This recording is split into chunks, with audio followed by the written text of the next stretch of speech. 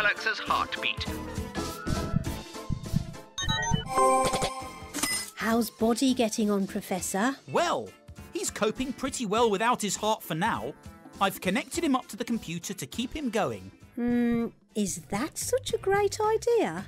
I'm not sure. He seems to have smashed my top score on Cheese Weasels, and that took me ages. Annoying. Well, all the more reason to get his new heart finished. Lab coats at the ready. So how does your heart work? It's beautifully simple. Remember what the inside of the heart looks like? It's got 4 spaces, called chambers. 2 are at the top and 2 at the bottom. They work together to squeeze blood around your body. You can feel this pumping by feeling your pulse. Place 2 fingers on the side of your neck or on your wrist. Every pulse beat is a pump. And it's a really powerful pump. Your heart beats over 100,000 times every day, pumping 7,200 litres of blood, enough to fill a paddling pool. Though I don't think it would be that nice to paddle in a paddling pool of blood. Yuck! But why do we need blood, you may ask? Well, blood's most important job is to pick up oxygen from our lungs and carry it around the body to every cell and organ.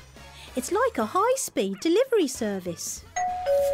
Parcel for you. Much faster than the postman, the heart can pump blood around your body in less than a minute. So how does it travel so fast? Well, if you've been on a motorway in a car or gone up on an escalator, you'll know that when everyone is going the same way, you can go much faster.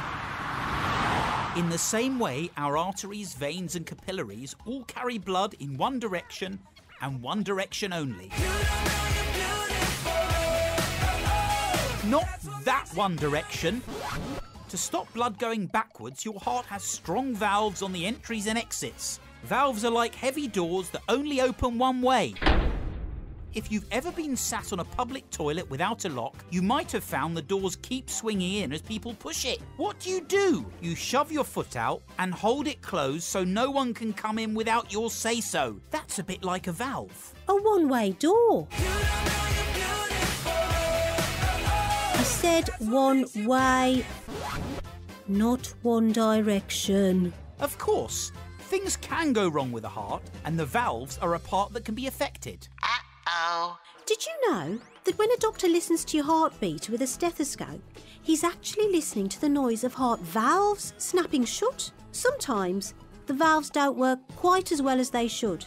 It can be caused by an infection or getting older, and sometimes people are just born with faulty valves. They might be fine to be left alone, may be treated with medicine, but sometimes an operation may help the heart to work more efficiently. Thanks, nurse. Now, Body is lucky because we can make him a new heart in our laboratory. It's not quite as easy to replace human hearts, so here's a tip. Make sure you keep your ticker in top shape. Ticker tip. Today's ticker tip is have a healthy diet. They say you are what you eat. Well, maybe we should add, your heart is as good as the food you give it. What you eat and drink has a great influence on your heart's health. Too much fat can congest the vessels supplying the heart and the network of arteries and veins around your body, making it harder to deliver the precious oxygen. What's more, a healthy diet will help you keep to a healthy weight. If you are overweight, you are more likely to have things like raised cholesterol, which can be bad for the heart. Thanks, nurse. All that talk of food has made me hungry. A crunchy apple for me. See you later.